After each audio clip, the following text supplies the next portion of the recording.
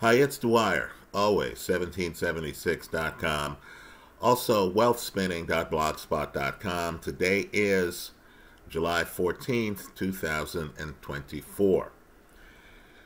Let's talk politics. Let's not get too controversial, but at the same time discuss an extremely controversial topic, a contentious topic here in the United States. But first, remember, the opinion you should follow should be your own. Just consider this video to be a second opinion from a complete stranger online. Now, in the description of this video, I'm going to put a link to a photo that I believe ends the 2024 presidential race in the United States. In other words, the existence of this photo, which is organic, which does not include actors. It's actually happening in real time.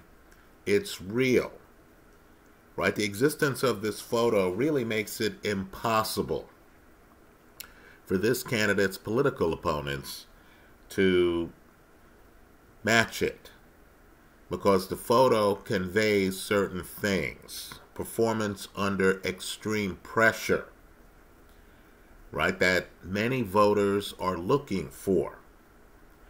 Also, it highlights really how this candidate has had really a tough year, right? He's had a lot thrown at him.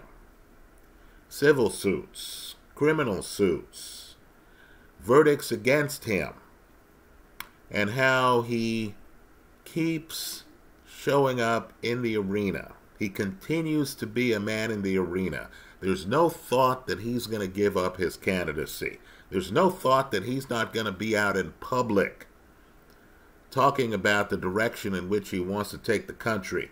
Now, please understand, I'm just here not endorsing anyone.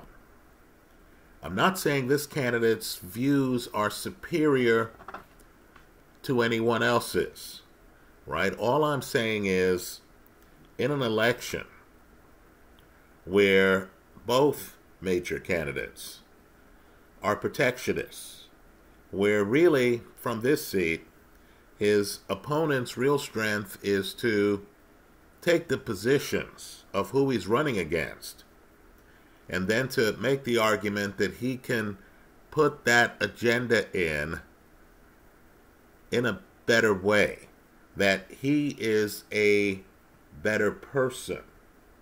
In a personality contest, the person who wins is the person who, in a real moment, shows that he is, in essence, a war hero, right? That he has composure under fire.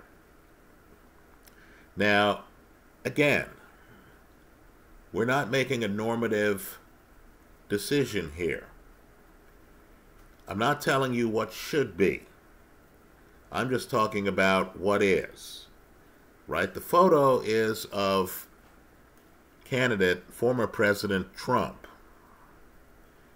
bleeding from his ear.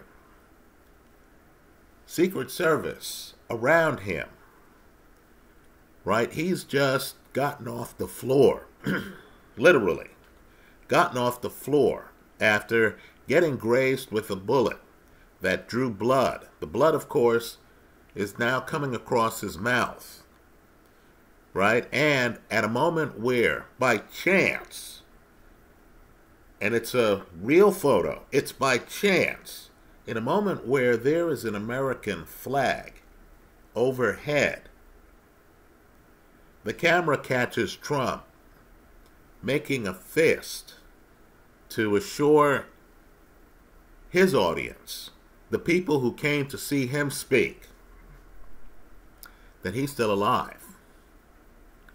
Right, folks? It's a powerful photo. It's so powerful that Trump doesn't have to refer to having gotten past being shot at, being grazed by a bullet, right? It's the kind of photo that you hear about in wars, where you see a war hero. Think Dwight D. Eisenhower.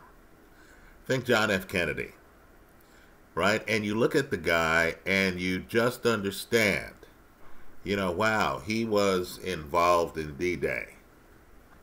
Wow, he was involved in PT 109. Whatever the guy looks like, you understand this guy has been through hard times.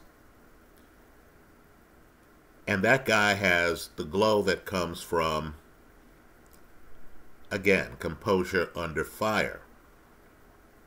Rightly or wrongly, whether you're a Democrat, a Libertarian, a Communist, a Republican,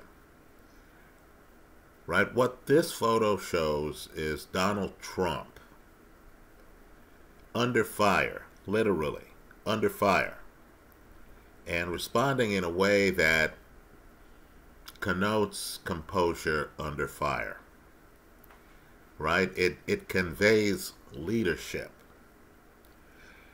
Now, the Dems are about to have, in my opinion, an open convention. I am sure there's a group of insiders who have their favored candidate. I do not believe it's Kamala Harris, right? I believe the Dems are going to allow people to throw their names in a hat. I believe you're going to have a lot of surprises. We haven't had a convention like this in several election cycles.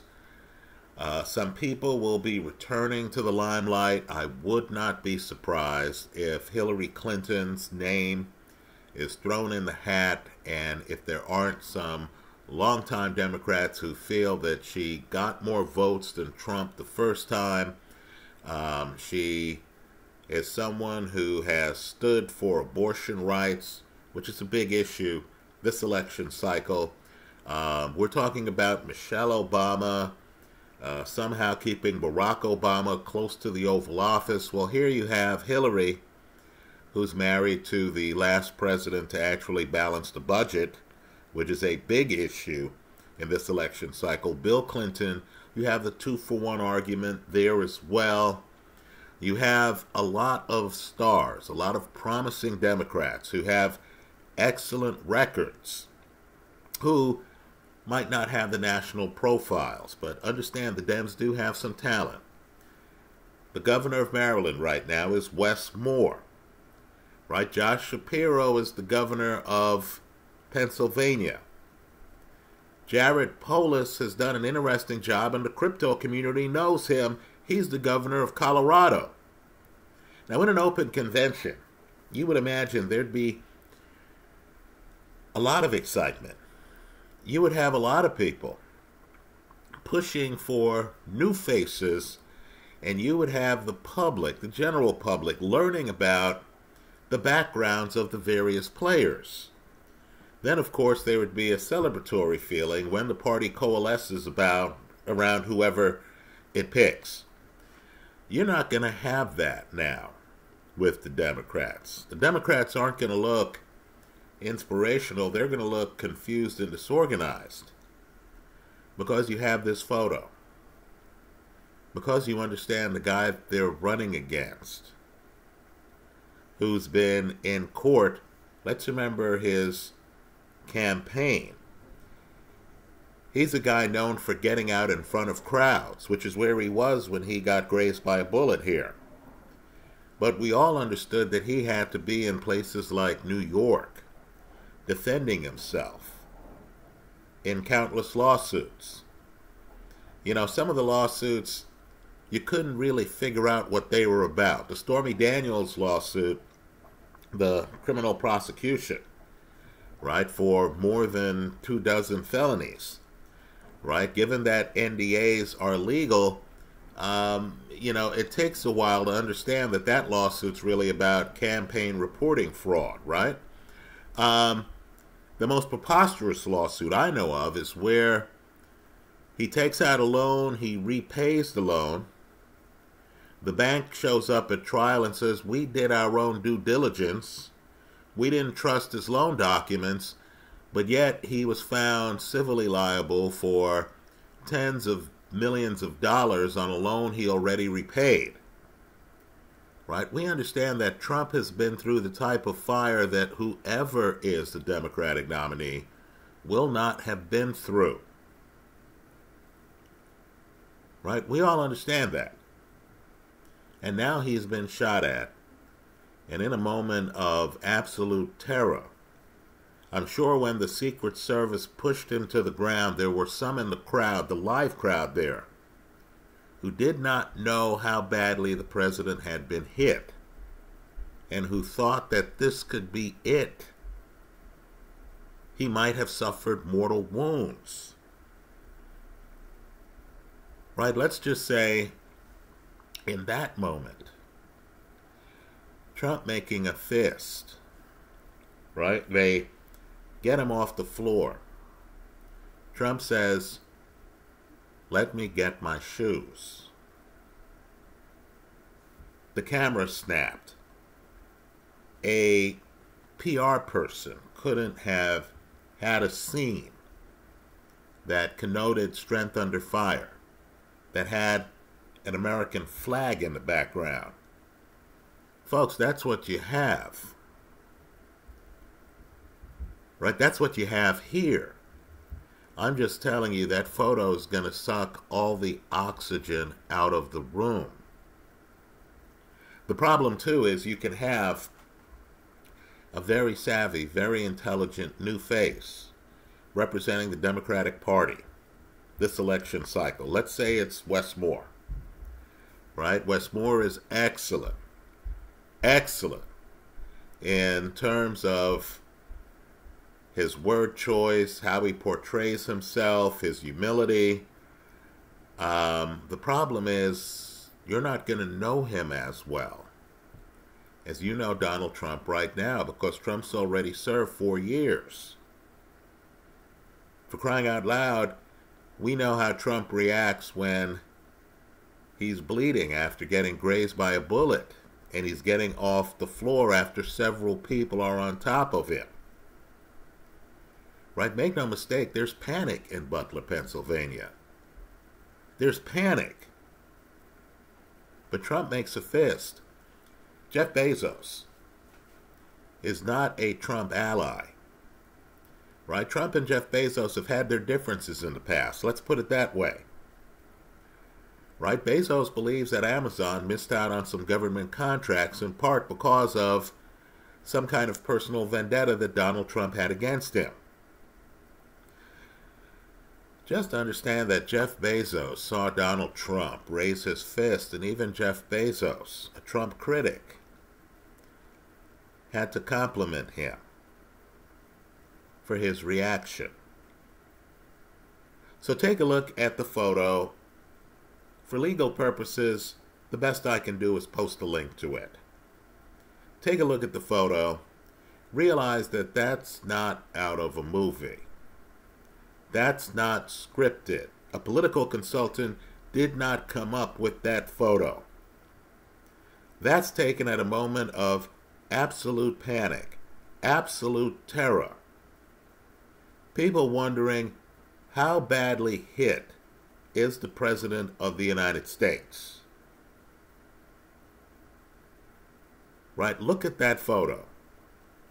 And then ask yourself the basic question after, quite frankly, the year Trump has had, where he's been in court and, he has lost multi-million-dollar judgments in more than one case. Look at that photo. And in the comment section of this YouTube video, tell us if you think anybody can beat him in this election. Right, folks? I don't. Right? Understand, I have not voted Republican or Democrat in a presidential election for a few election cycles now. right? I'm not here talking as a partisan. I'm just here talking as an observer. Who beats him?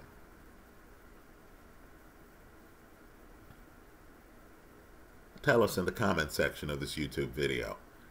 Thanks for stopping by.